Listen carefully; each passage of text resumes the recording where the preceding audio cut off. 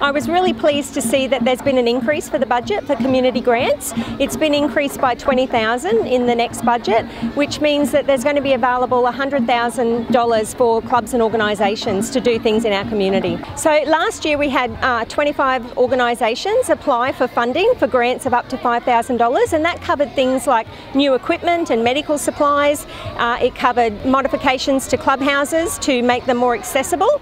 Our Woodworkers Guild even got accessible woodworking equipment so people can actually sit down and use the equipment, which just means that more people can participate. The sign behind us is something that we've wanted for quite a long time in Childers.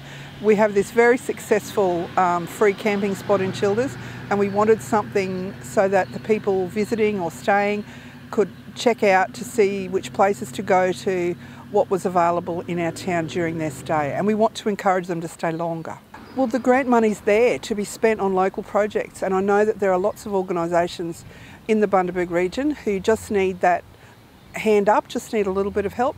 Obviously it's not millions of dollars that you can apply for, but that money is there. So if people do have a small community project, something they really believe in, give it a go. The process isn't that hard, and council were very easy to work with, and we're very grateful to receive that money. Without that money, this fabulous sign would not be here. Council recognises the vital roles that these clubs and organisations play in our community, and we want to support them so that they can do what they do best.